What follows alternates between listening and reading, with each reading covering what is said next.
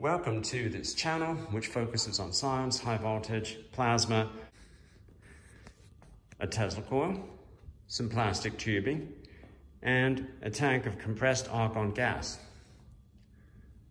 The purpose of this video is to show you how to make really long sparks without having to do any fancy electronics, change the amount of power you feed into the Tesla coil or anything like that.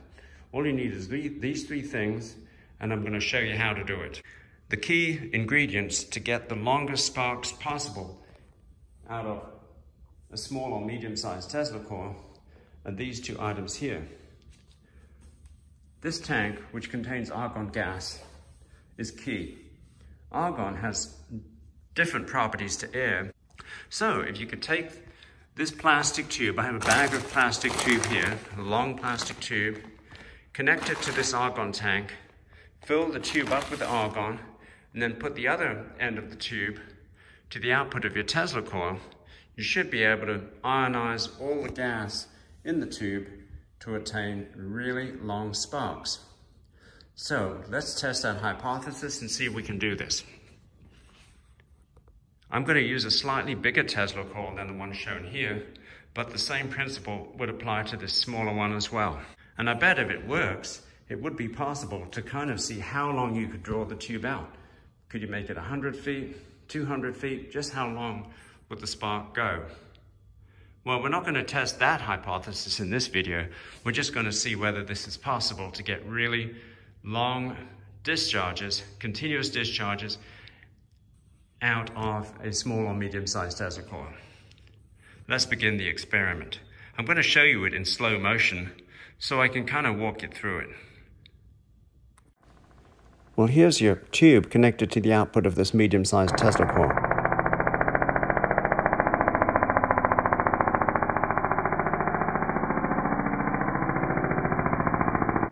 The spark, rather than break out into the air, goes right along the tube, which is interesting.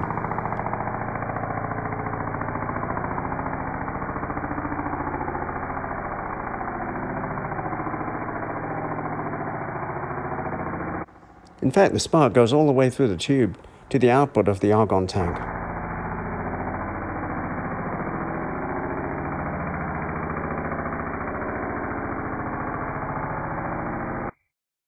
This is how it looks at regular frame rate. The argon has an interesting color near the Tesla coil.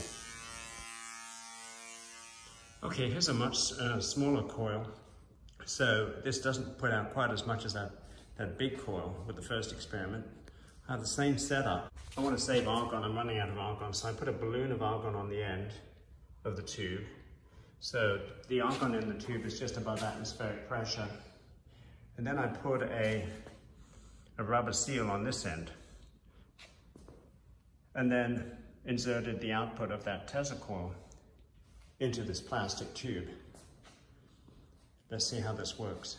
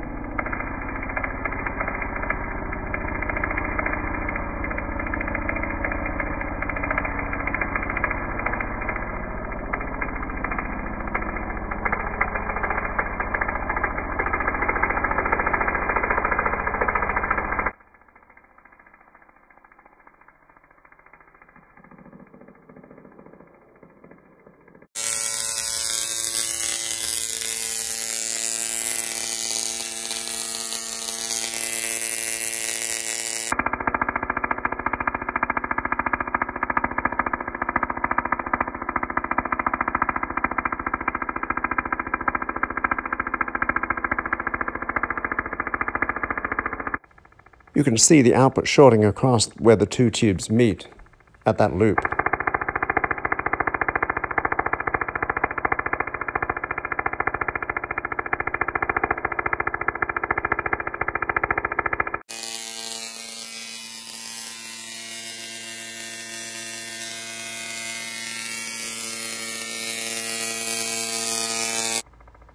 It seems that argon has some really interesting properties.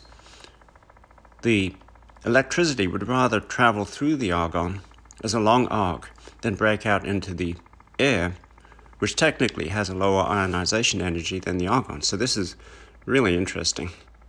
Next, let's put an argon-filled glass bottle in front of a Tesla coil and see what happens.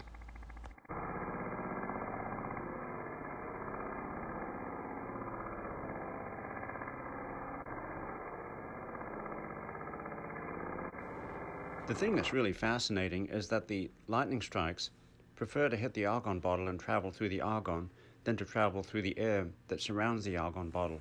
Haven't really figured out why. It's just an interesting observation at this point. These timed exposures are really, really beautiful. The colors are amazing. This series of experiments on expanding the length of Tesla coil arcs has been really enjoyable for me. 15-foot or greater arcs, as you can see here, and didn't expect this to work so well. I hope you enjoyed the set of experiments as much as I did. I hope you come back and check out more fun experiments on this channel. Please don't forget to sub.